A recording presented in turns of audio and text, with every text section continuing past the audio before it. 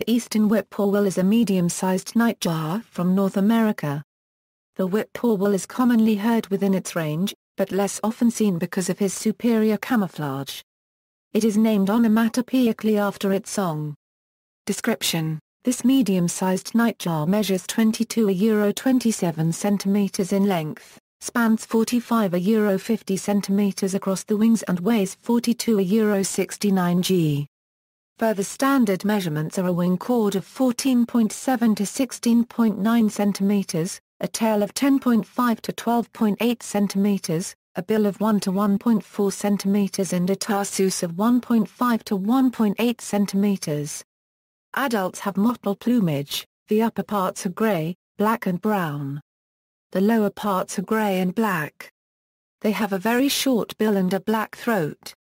Males have a white patch below the throat and white tips on the outer tail feathers. In the female, these parts are light brown. This bird is sometimes confused with the related chuckwill's widow, which is a similar but lower pitched and slower call. Ecology: eastern whippoorwills breed in deciduous or mixed woods across central and southeastern Canada and the eastern United States, and migrate to the southeastern United States and to eastern Mexico and Central America for the winter. These birds forage at night, catching insects in flight, and normally sleep during the day.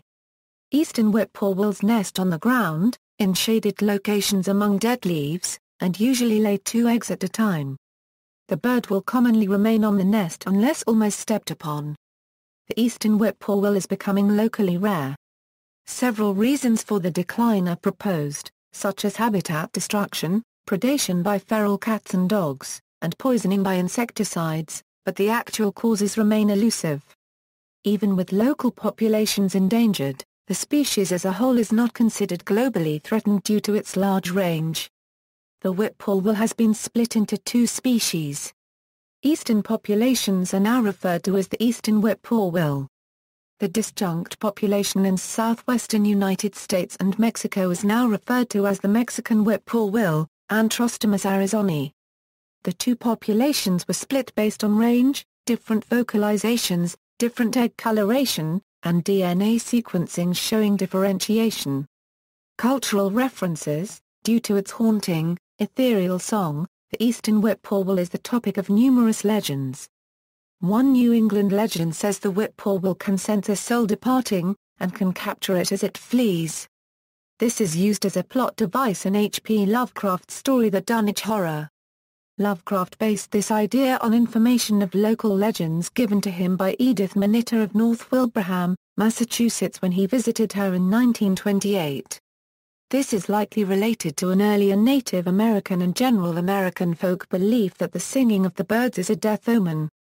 This is also referred by Whippoorwill, a short story by James Thurber, in which the constant nighttime singing of a whippoorwill results in maddening insomnia of the protagonist Mr. Kinstry, who eventually loses his mind and kills everyone in his house, including himself. The bird also features, however, in The Runaway Slave at Pilgrim's Point, a poem by the English poet Elizabeth Barrett Browning, in which the outcast speaker asks, "Could the whippoorwill or the cat of the glen look into my eyes and be bold?" It is also frequently used as an auditory symbol of rural America, as in Washington Irving's story The Legend of Sleepy Hollow, or as a plot device. For example, William Faulkner's short story, Barn Burning, makes several mentions of whippoorwills, for example, "And then he found that he had been asleep because he knew it was almost dawn, the night almost over." He could tell that from the whippoorwills. They were everywhere now among the dark trees below him, constant and inflectioned and ceaseless, so that, as the instant for giving over to the day birds drew nearer and nearer, there was no interval at all between them. The Mountain Whippoorwill is a poem written by Stephen Vincent Benet about a fiddling contest, won by Hillbilly Jim, who refers to his fiddle as a whippoorwill and identifies the bird with the lonely and poor but vibrant life of the mountain people. American poet Robert Frost described the sound of a whippoorwill in the 4th stanza of his 1915 poem Ghost House. This is notable in Frost's use of assonance, in the whippoorwill is coming to shout slash and hush and cluck and flutter about. In the 1934 Frank Capra film It Happened One Night, before Clark Gable's character Peter Warne reveals his name to Ellie Andrews, he famously says to her, "I am the whippoorwill that cries in the night."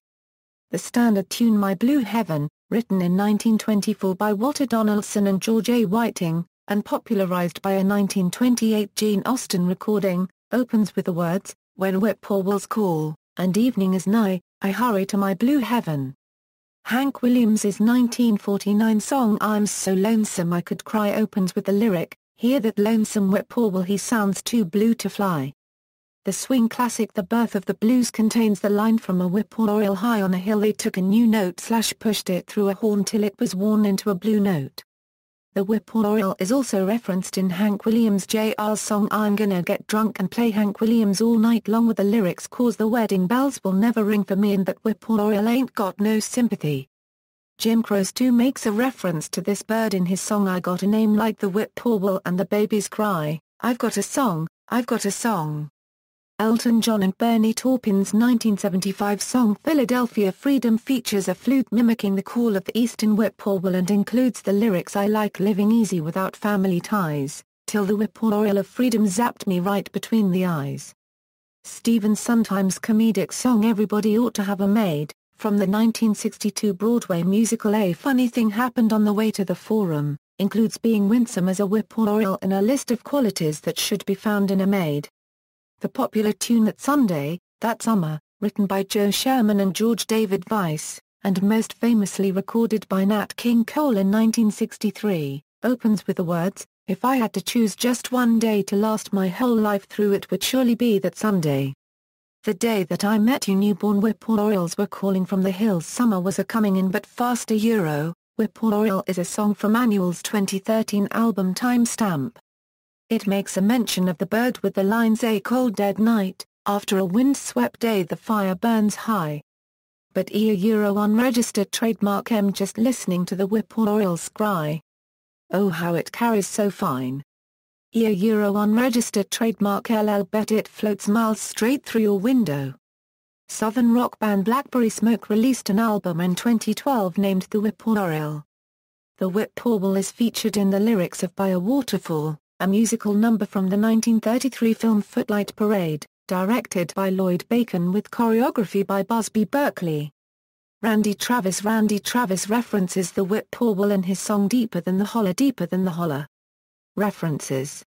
External links, Whippoorwill Species Account, Cornell Lab of Ornithology, Whippoorwill, Capra mulgus vociferus, USGS Patchworks and Bird Identification Info Center.